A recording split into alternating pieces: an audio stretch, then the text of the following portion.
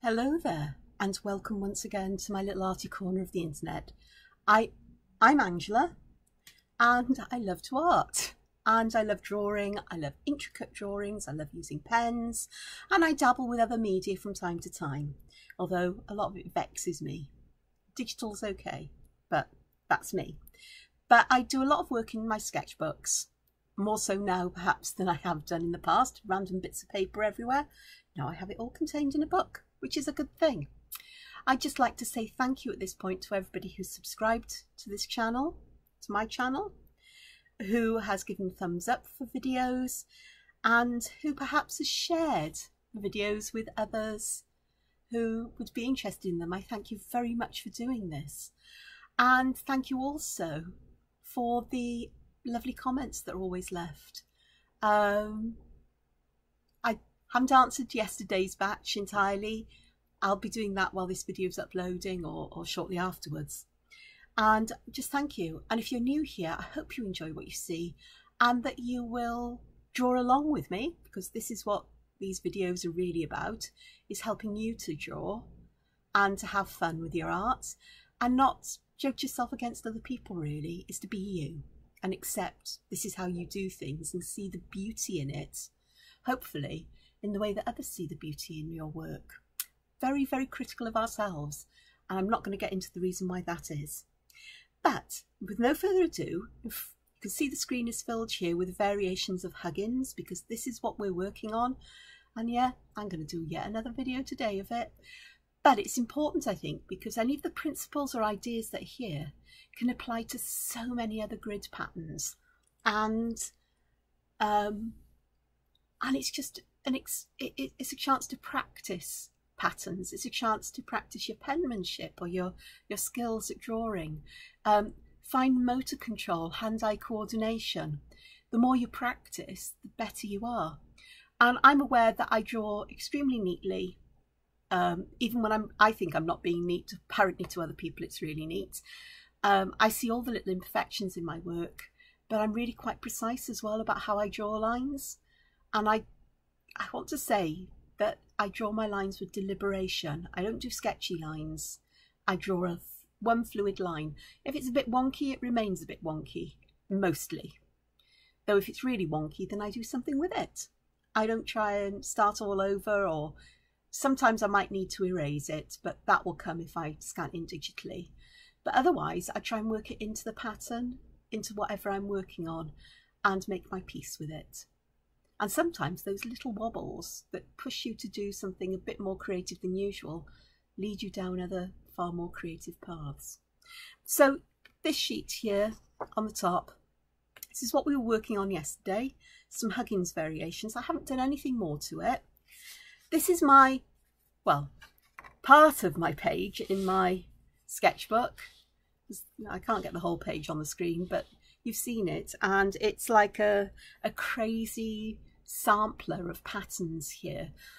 And oddly, I quite like this because there's so much to see in it, and it is crazy.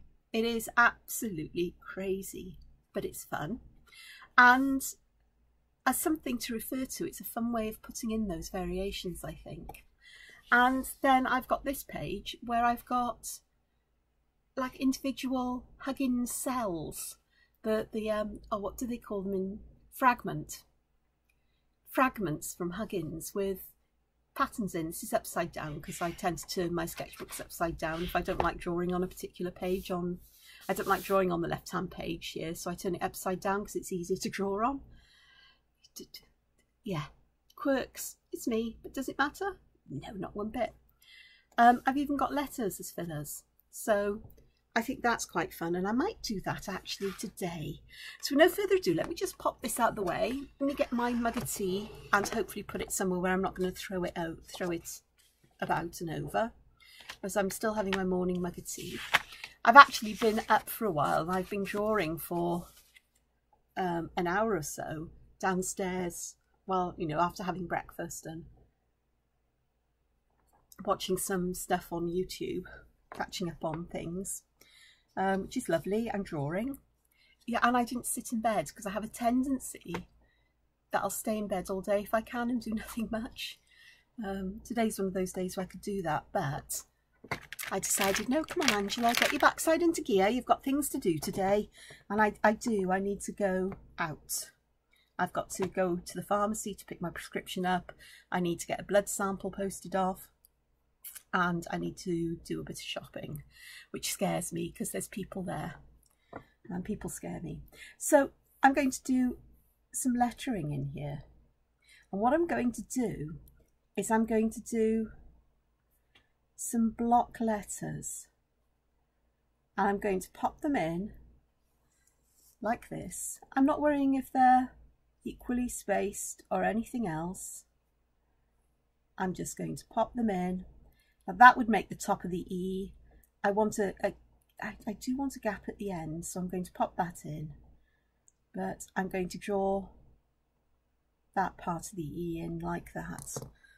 And then I'm not going to go around the letters. What I'm going to do is I'm going to go around, outline the negative space. Positive space is the space inside a motif. So inside the letter L is positive space. Inside the berries is positive space. Inside the stars is positive space. Everything around it is negative space. So the space around the stars is negative. These little black bits are negative. And in between the letters here is negative. So I'm going to focus on those negative areas and draw in and fill those in with either pattern or something else. The letters stand out as they are, but it's quite fun to do something otherwise. I wouldn't normally draw them inside a band like this, which does give the top and bottom of the letters. It's quite fun. Perhaps I'll do that on another one, and I'll do that in a moment. But let's have a look. What can I fill these in with? I think I might do some Knightsbridge. Now, this is going to be interesting because I'm not going to try and make these lines match up at all, but I'm going to try to make the bend of the lines match the bend of the Huggins shape.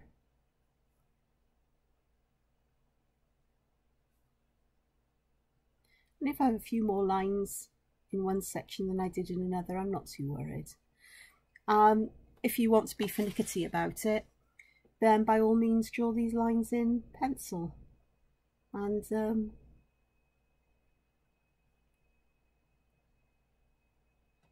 because I'll be treating each section as an individual part, and I'm going to split this one, but I'm going to split it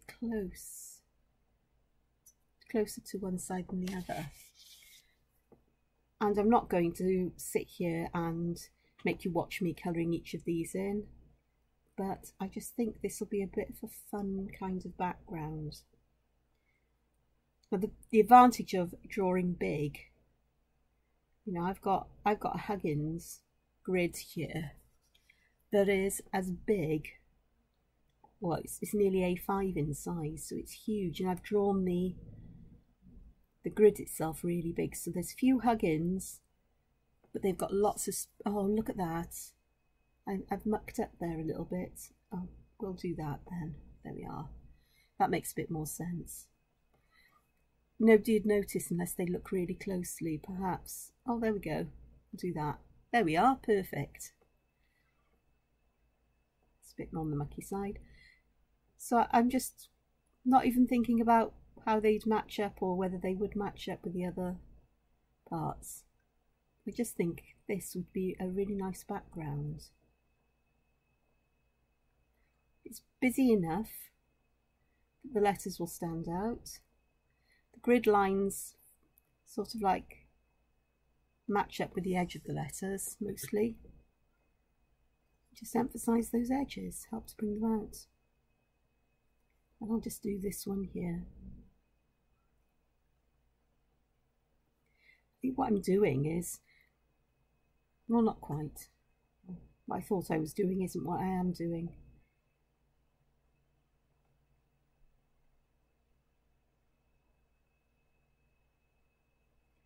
I said I wasn't going to make you watch me do all of these, didn't I? you get to a point where you think, oh, I might as well carry on. Oh, look, none here. And what about here? There we go. Let's do it in the holes in the letters. There is a proper name for these spaces in letters, but I have absolutely no idea what it is. I've seen it, but it does not stick, it does not compute, and I'm really not too worried whether they actually need a name or not. For me to be able to hand letter, do I really need to know all of these? I suppose if I wanted to communicate to somebody who's in the know as well, but I'm just drawing letters. Do you know, I'm going to split this into a smaller one there. There we go. So that's love. So these are big enough that you can put these kinds of things in. Don't be worried about your lettering, because if you base it on your own hand letter, your own writing, but you draw it rather than handwrite. Hand lettering is about drawing letter shapes, not writing them. And you have your own kind of style when you do this. So for this one, I'm putting these pencil borders in, and I'm going to put my favourite word in here of the moment.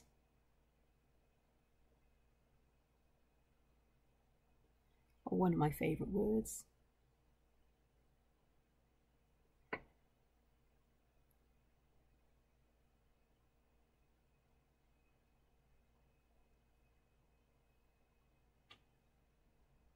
I'm making no effort to stick to any particular font or anything else. I'm just drawing the shapes of the letters. And this one is where we do just draw around. We don't draw,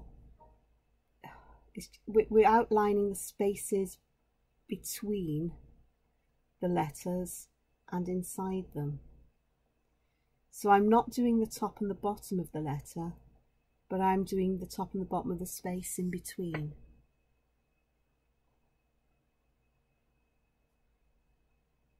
So we're mucking about with the negative space.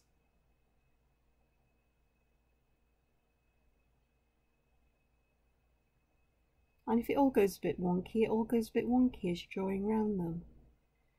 It matters not. And the odd thing is, even though I have not drawn the letters, I've just outlined the space between them, suddenly you can see the letters. And so it's these spaces here that I'm going to fill in.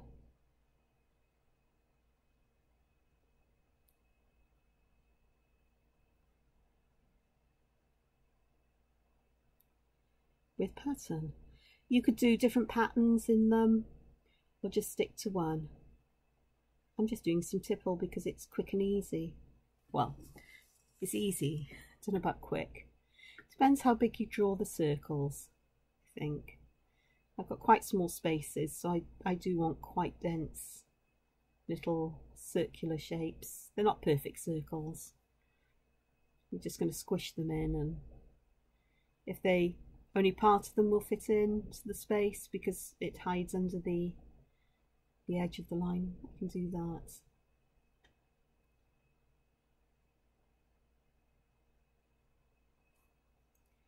Okay, these ones need some. And with this, it's quite forgiving of if I need to make the lines a little bit thicker to tidy lines up. The tipple's quite forgiving of that, because by drawing these circles up to the edge and filling in all the little spaces between them, we're getting thicker lines than we would normally, so it behaves itself.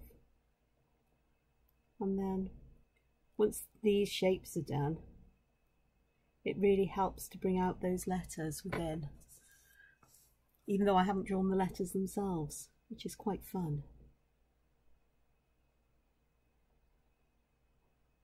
It does mean that we've got the spaces where the letters are and the top and bottom borders, so we could put patterns there. I think I'd be tempted to do it with a coloured pen or a grey pen, but I'm just going to leave it as it is for now and think about what I do next. There's no rush really to get everything finished. In a sketchbook, there is no reason why you have to finish everything. It's about ideas, it's about practice, it's about trying things out. And right, okay, which one of you did not point out I hadn't filled the inside of this P in there? I've done it now. But there's something else. So I just thought that was a bit fun, and it's something you can easily do. Pencil the letters in first, space them out. I don't know if you noticed, but with peace I started with the middle letter. So I put that in the middle, knowing that I'd need 2 letters on each side. I couldn't do that with love, but I knew love would fit in that space. It's up to you how you do it, but have a go and you never know what will happen. Okay, so back to the tangly patterns. One that I particularly love, and I am going to do it, is I do love a bit of diva dance. I can't remember if I did diva dance on the first video where we were playing around with, where I was playing around with, we're playing around with, because hopefully you're joining in with all of this, was diva dance. But I'm going to do a slightly different version of diva dance here, which is diva dance, it's called rock and roll, because we're going to work in spirals. And diva dance in these spiral shapes, it always reminds me of roses when we get to the end. So I'm starting in the middle and working my way out, and I stop part way round so I can go back, and on this last part of the circuit I can go and put some of these black lumps and bumps in, and then I can go around them. And I tend to stop just after the last lump and bump on the round before I go back and add some more. You can add as many or as few as you like. You can have them big blobs or small ones, it doesn't matter. I call them blobs, I'm sure there must be a more technical term. Blobs will do. Semicircles? Well, they're not really, because you can make them almost any kind of shape you like. But then you draw a line that auras in Zentangle term, that goes around them, about roughly equidistant. But if you make a mistake, it's easy enough to alter if you make it too wide. If you make it too narrow, there's not much you can do. If you make the line too wide, then there are things you can do. And I could try and make it too wide, but I know if I try to do something, it doesn't work. So we'll see if it happens on any of these ones here as I go around. Oh, there we go. This one is a bit bigger gap here. I've got a choice. I could put another lumpy bump in there, or I could have a lumpy bump that fits in this circle like that. And at the end of the day, nobody will tell the difference. So, well, you could have just left it and nobody would know that it wasn't what you intended. And sometimes that's the best thing about things like this, is you're the only one who knows that if something isn't exactly what you intended, but you have that choice to say, okay, I didn't do a good job with that one, or, you know, that went a bit wide, so I can either leave it and accept that's how it is meant to be, or I can go back and do something about it. There's always ways of doing things about this. So I'm going to add just another lumpy bump there. One aura, 2 auras on the outside. I just like to leave a couple of lines. In fact, I think I might put 3 in around the outside of this where there are none of the black lumps. It sounds so inelegant, doesn't it, when I say lumps? The black shapes. So it creates a nice border, or a nice, yeah, it's a border that it helps to separate one from the other. So let's do another one then.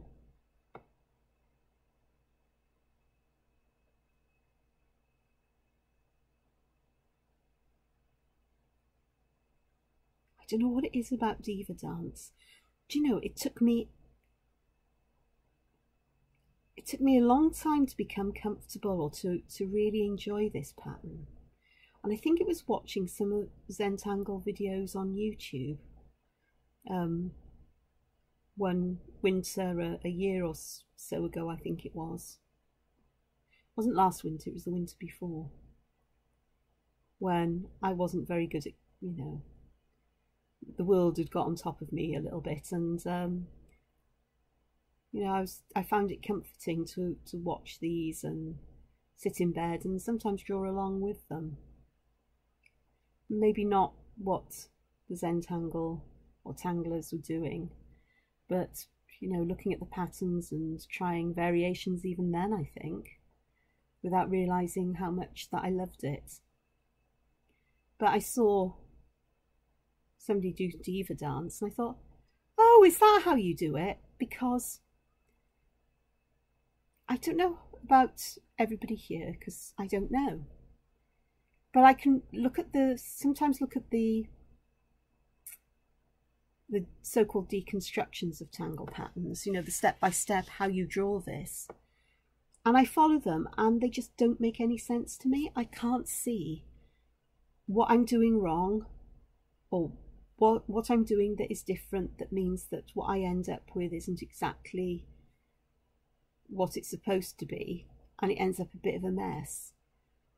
But if I watch somebody do it, they can be following those steps perfectly, and suddenly things will just fall into place and I go, oh, so that's how you do it.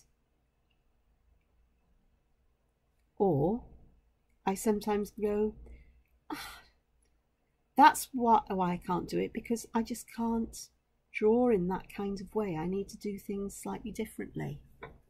And so off I go, and that's what I do. Okay, so that was Diva Dance, rock and roll. I'm sure I did Diva Dance with you. I don't think so. But I've got, if you want to do the straight version of Diva Dance, there's two ways of doing it. You can either do it vertically, horizontally. I suppose you could do it diagonally if you want to. Have it, you know, sort of like curving out to fill the space. Yeah, if I bring my book in, you can see that here's the Diva Dance that goes vertical, you know, the stripes are vertical. Oh, there I've got the Diva Dance rock and roll. I've got one that's horizontal though. It doesn't look like I have in there. If you spot it, tell me. But I can't see another one, so perhaps I didn't. But I do like it quite like this. I like it with the borders as well, so it fills that inner space. It's a very, very graphic kind of pattern, which I really like. As you know, I like high contrast. But it works quite nicely here because we've got some quite open patterns over here. And now I've got couple of things that are quite dense in black. So it's nice to have that contrast. This lovely large shape also is perfect for filling with something like, let's have a look if I can create, let's do a flower in the middle.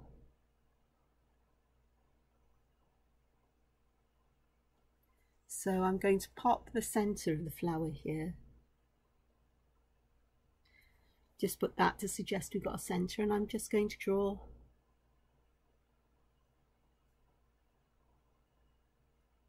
some petals around it. And I'm going to get those petals to touch the outside edge, even if I have to alter the size of them.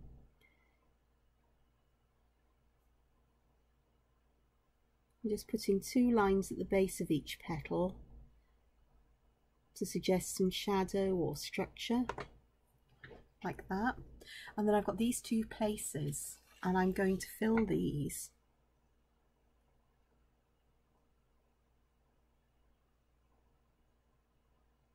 with leafy, frondy kinds of things.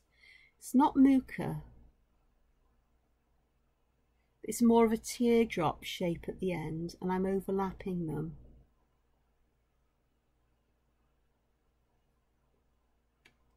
It's more of that rounded, you know, extended teardrop shape almost. And I'm going to do the same on this side. I'm not going to try and mirror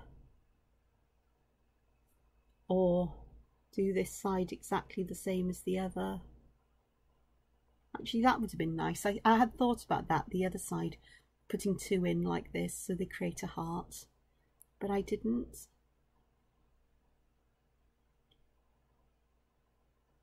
So I'm drawing them behind each other. So I've got that space filled, and then I've got all of these little spaces in between, which I can fill with pattern. I could pop perks in, I could fill them with black, I could actually pop some smaller versions of these in perhaps to some of the bigger spaces.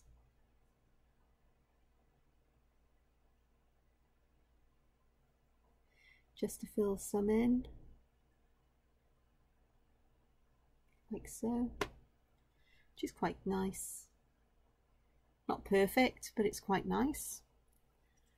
And I think I'll leave that because I'm undecided whether I want to do anything with the background. I feel I need to, but I'm not entirely sure what I want to do. Perhaps if I start with a big circle underneath and then draw some others in as if we've got perks in here. Perk are orbs that you sort of tuck one behind the other and squash them in. This area I'm not even going to try to get any perks in here. Not this morning. I think I'll just fill that up. Okay, I've got perks there, so I need some here.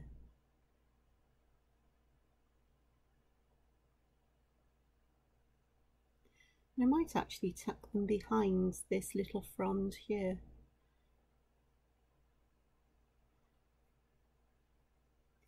As if that's lying above them. And I could just keep on adding these in.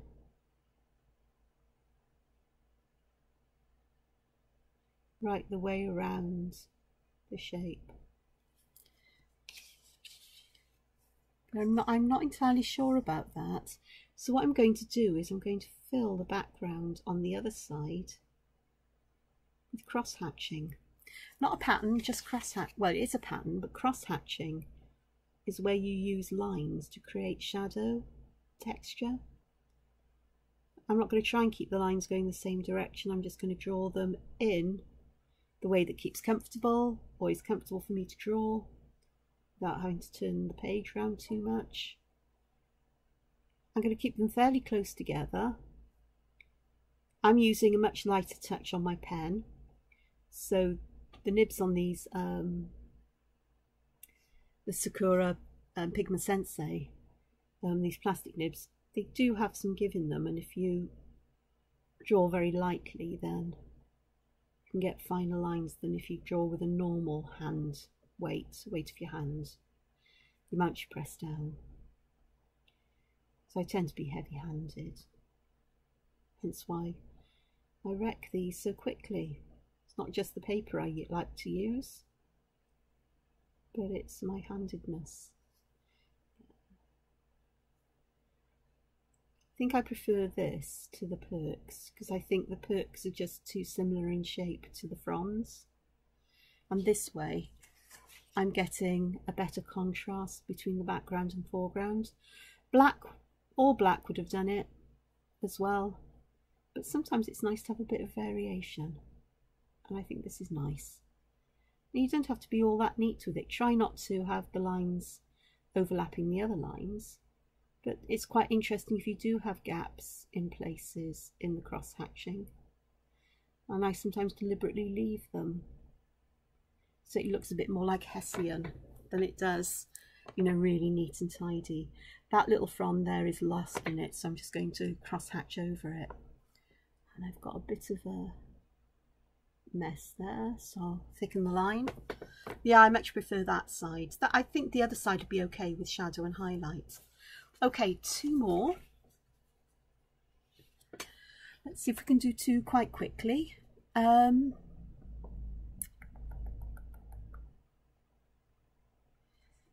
you what I'm going to do. Ooh, this could possibly be fun, and it could possibly be a nightmare. Let's have a look. I'm going to create a grid inside this big Huggins.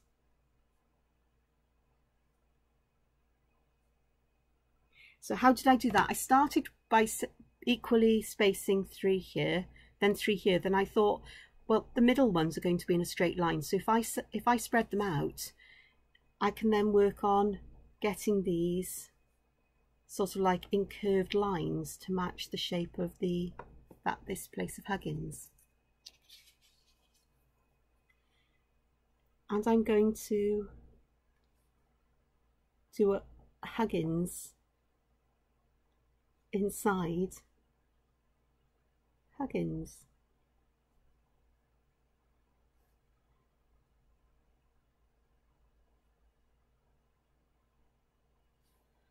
Because I can. And when you draw the grids on such a big scale, there are so many things you can do inside the shapes that are created by the grid. So I've got Huggins inside Huggins. Fairly regular kind of grids here. But I'm going to just pop these lines around, not forgetting to do the ones that are on the end here, those circles, and we need to start with them here because the grid would sort of go off and under this shape.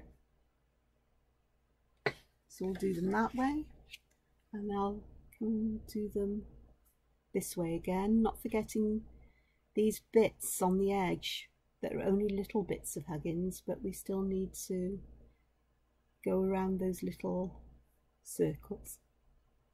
Got that one because I'm talking.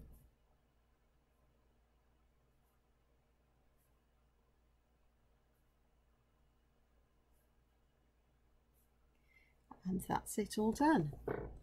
So a Huggins inside a Huggins. That is a bit of a mind bender. And so how am I going to fill these in? I think I'm going to do my favourite one here, which is just like this, which are having the V shapes going towards the centre of the Huggins shape but not touching, and an aura inside.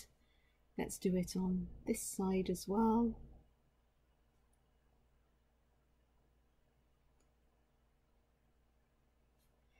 I don't know what it is about filling these in this manner, but it really does make me very happy.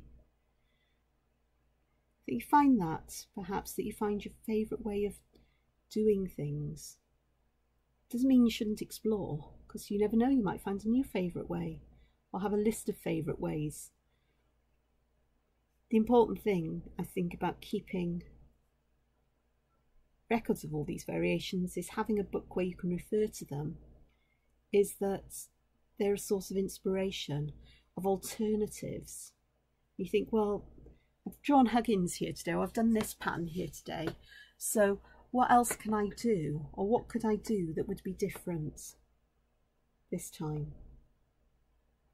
And it makes it interesting because every way of filling this grid in gives a different feel to the overall grid. It's hard to tell when I'm doing such a melange or what do you call it? It's like a collage of patterns. That's a good way of describing it. A collage, a pattern collage, or a sampler. It's hard to see how these individual patterns would work in a grid on their own, but it allows you to work out if you like these individual patterns or not, and whether they're worthwhile pursuing in a grid. Because I don't know how many of them would work. Some of them would work really well if we just use the or if I just use the basic Huggins shape as a kind of motif in my, drawing, sort of like a focal point, or, individual ones of these shapes tucked in behind things, sticking out, suggesting there's like little treasures there, because they do look like little strange boxes. But there's so many things that you can do. What I'm going to do here is paradox. I'm starting at this corner and I'm drawing a line that roughly follows the shape of this line but gets slightly wider towards the end. Turn my paper, the end of this line, I'm going to do the same thing, so it gets slightly wider towards the end. Start here, slightly wider towards the end. And again, you start at the end of that line, and you keep going, and you keep on going round and round and round, and try and keep the distance at the bottom about the same. Sometimes I like to start at the other end and draw backwards, because I find that I can control the distance at the ends a lot more, but it doesn't matter. But as you do this, these lines spiral around, and you're creating, we've got a smaller version of this outside shape here now, but it's slightly tilted, and so we get this tilting and spiraling of the shape that's in a nice kind of way. I also find if I draw some of them from the opposite end to how you would normally draw them, so like this one, I don't have to turn my paper quite so much. So you have to be mindful of the shape of the line. You just can't draw any old line, but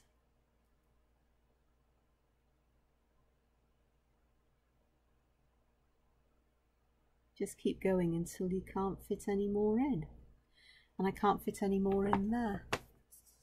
So we've got that kind of shape. These shapes always remind me of well.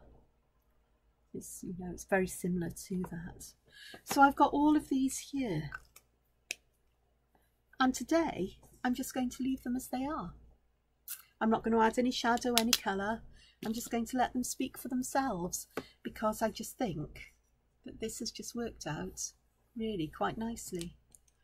And I'm going to think about colour or adding shadow. I'm so tempted to add shadow, you know me. It brings these to life. Perhaps I will, just very briefly. See, I say I'm going to finish and then I don't. Why do I do this? I'm sure somebody will have a very good reason as to why I do this. I inflict this upon myself. I have no idea, basically. Okay, I need my glasses again. But I've got chalk pastel here, and I'm going to very quickly, it's blue, but I'm happy to have blue as a shadow. Ultimately, it's not important what colour you use for a shadow. The importance is that you make one end darker than the other. You know what I mean. Sometimes I wonder if I actually make sense when I talk. I'm going to do these Hugginses here, because the Huggins and the Huggins. So I just think that these will be fine. I'm not worried about putting the chalk over the black. It's not like graphite. It will move quite happily. I'm also going to pop shadow down the sides here, and also under the edges here, so we get, that should give it a kind of pillow shape as we blend this out. So I've got a paper stump here. It's quite a big one, but I'm cool with that. So start with the outside edges and just blend them out.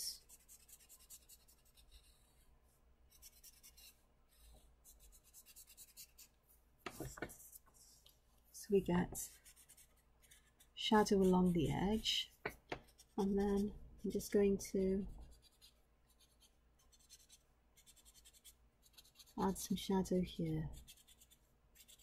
So much quicker than using a brush and paint.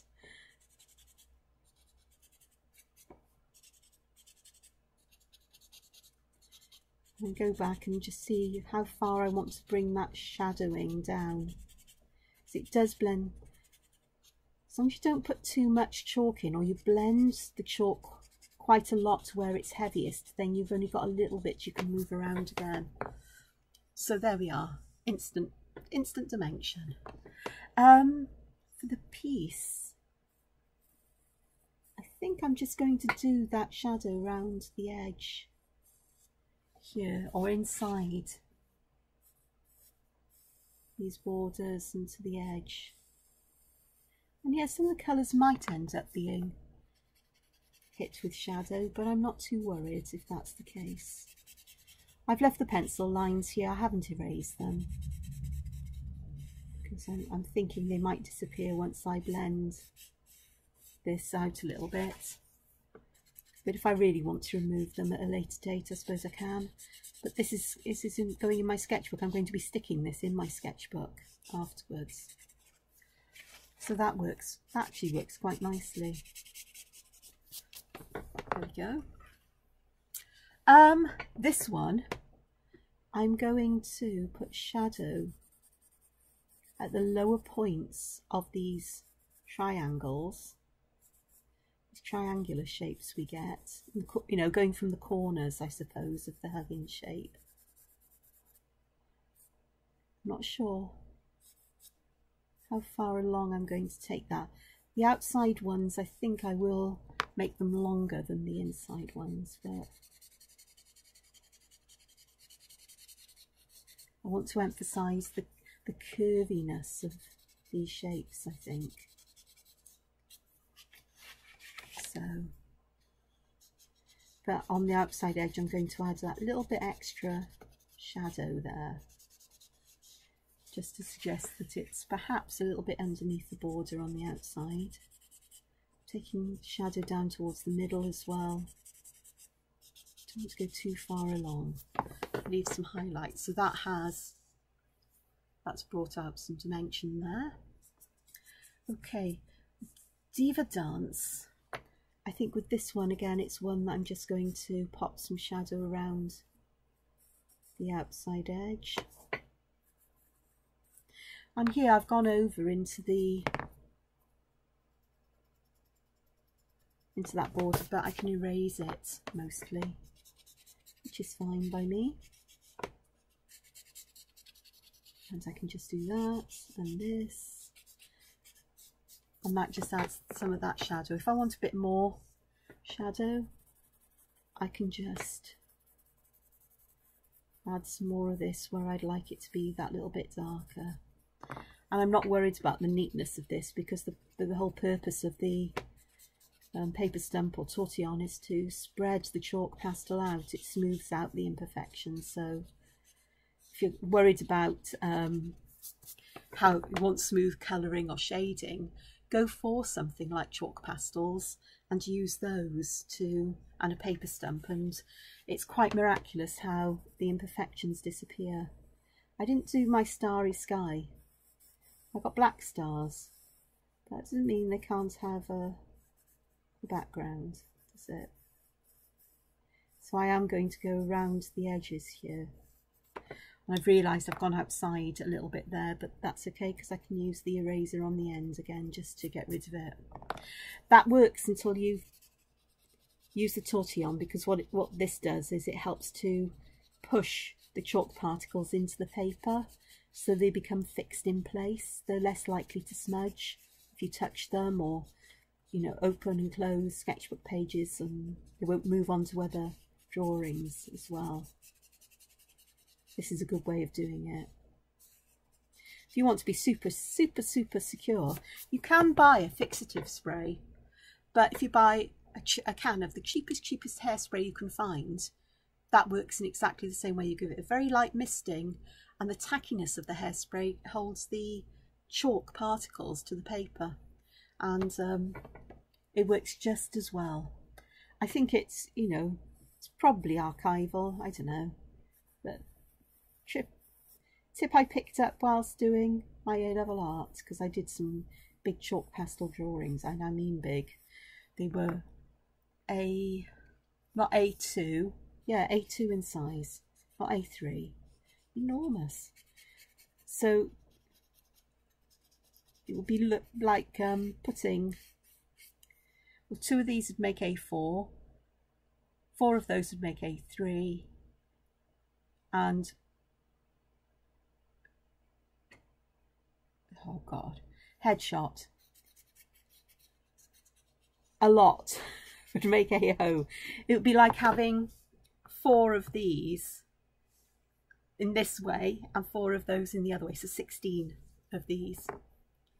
There we are. Actually, that's worked really nicely with the love. That really helps to show, you know, that's got a lovely shine in the middle of it. I'm impressed with myself there. Okay, with this one, I'm going to pop shadow underneath this middle band. I'm also going to pop some shadow on this side. I'm going to go up around this side. Now, these white dots I've drawn are in souffle, a souffle pen, so they have some texture and the chalk shouldn't stick to them. They've had plenty of time to dry properly. And if they do, if the chalk does stick to them, I get slightly blue dots, and I'm fine with that. If I want pure white dots, I can go back over them with the souffle pen again, because it will go over the top of itself and stick quite happily. So I'm bringing out the structure of the Huggins rather than adding shadow perhaps to the individual elements, although we can do that, because I think these would benefit from a little bit of shadow at the bottom of these spirals there, and just gently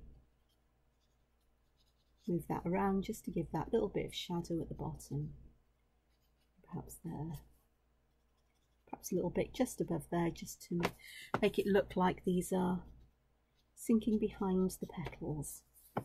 So there's that one. Okay, last couple, because I'm going to finish this and then I'll be able to stick it in my sketchbook in a little while. I may very well get the souffle pen out and add some little patterns of white dots. I don't like drawing with gel pens particularly. I don't mind gel pens that are designed for writing, like the zebra sarasas. I've got a set of those in vintage colours and they're really lovely to draw with. The same, they've got an Arteza set of very similar colours, but they're a bigger line width. They're 0.7, and I think the sarasas are 0.5. But the line is much smaller than 0.5. So there's my R. So I'm just leaving a little bit in the middle that is mostly light. I want some of these in black, in blue, because I want to pop some, any white I put there to show up. And then the last ones, I've got these here, so I am going to pop shadow at the bottom of these and where they overlap, like so.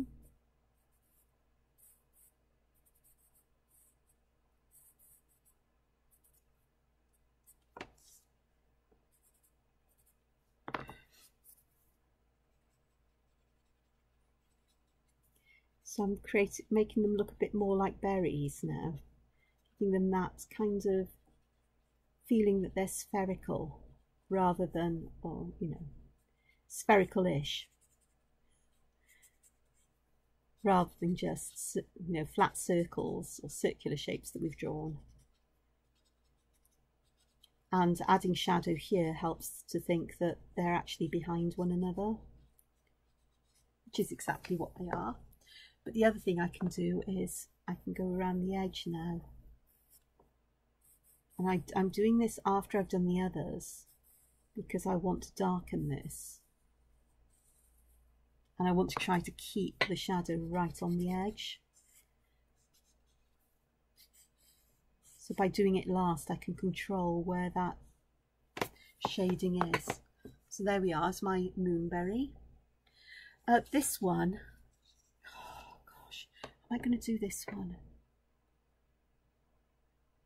I think this one is best done like I've done the others, to be honest, or many of the others, is to emphasize this, the Huggins shape to begin with. Have a look at that and see how that will work or not, as the case may be.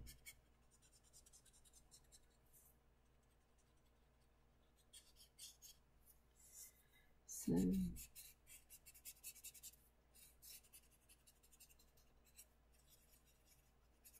just teasing this up a little bit, so I've got some, perhaps these fronds are shadowed, but the flower is mainly perhaps white, and that stands out then. Okay, and the last one is this curious pattern here. I like this pattern. I think it is rather fun. I do like putting these shadows in on these Huggins, but I think I might add some to the grid pattern as well between these, because the settle, go down the side perhaps, each side, and blend that chalk in and tease it down a bit from the top, down the middle as well, and then by going in between them we're getting that shadow around these shapes, which hopefully will lend to a sense of volumes, veracity almost. So we've got all of that. The last thing I would do, and I'm not going to do all of these with you, but to finish this off we need shadow underneath all of these, just to lift this off. And I'm going to move this down quite a way, as if there's quite a big shadow here underneath this area. I'll do it on the next one as well.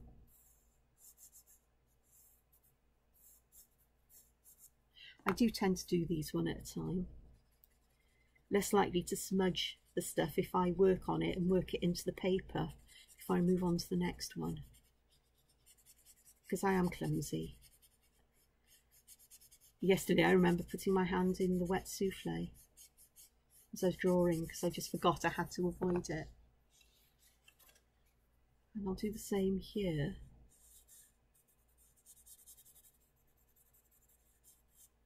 Just to add some shadow here.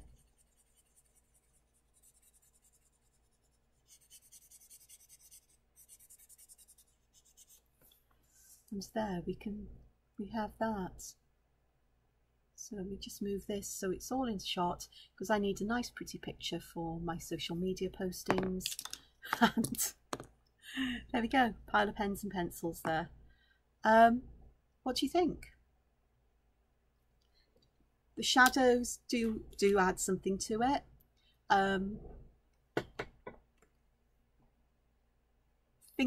Part of me likes using the chalk pastels far more than I do the graphy tints now.